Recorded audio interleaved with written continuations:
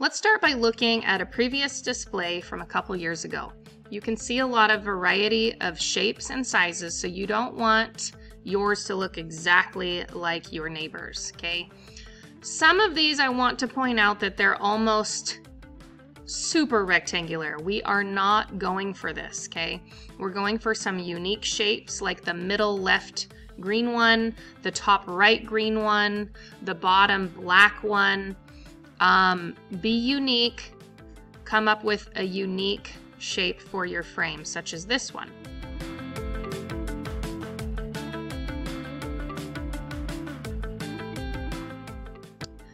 You will start by needing a ruler. You need pencil so that you can do this very lightly in case you don't like how it looks. The very first thing we need to make sure we do is create enough negative space around the head. However, we don't want to get too close to the edge of the paper because our frame paper will be the exact same size as the paper that we have done our artwork on, okay? So don't get too close to the edge of the paper, but you're going to start creating straight lines to create a unique shape around your subject.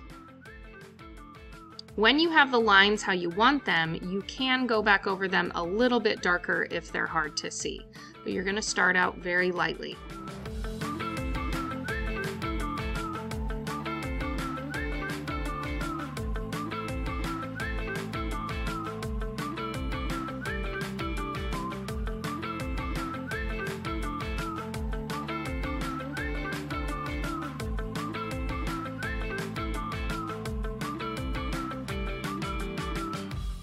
When you're done, you will cut out, making sure to cut on the inside of the line so we don't see any pencil.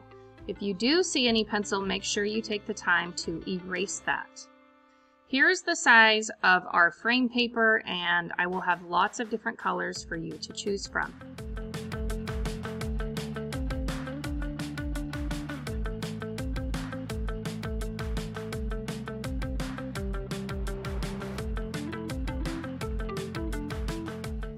No matter the shape of your frame, you want to angle it to where you're getting the thickest frame possible on the paper. So check all of your corners and make sure that they're not getting too close to any edges of the paper.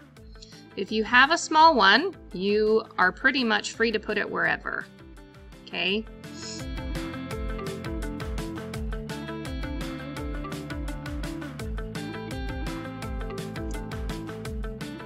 Be careful when gluing because you don't want this to move because that charcoal can smudge.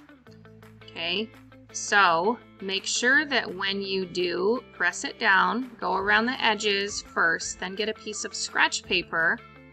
Make sure it does not move as well and press down the center. You will have to work quickly with glue sticks because they do tend to dry very quickly, and they don't work the best for keeping construction paper together, but it will do for now.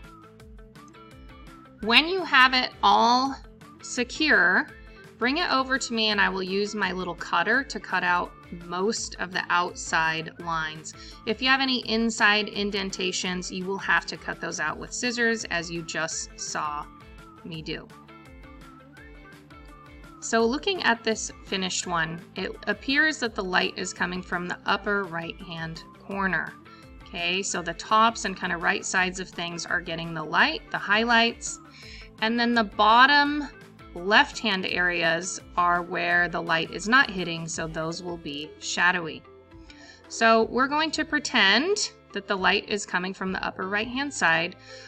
Pretend that this pencil is the light, and that will help you kind of see where you think the light is actually hitting and where the light is not hitting. You will carefully deposit your highlights and shadows in the right places, depending on where you think that light is and is not.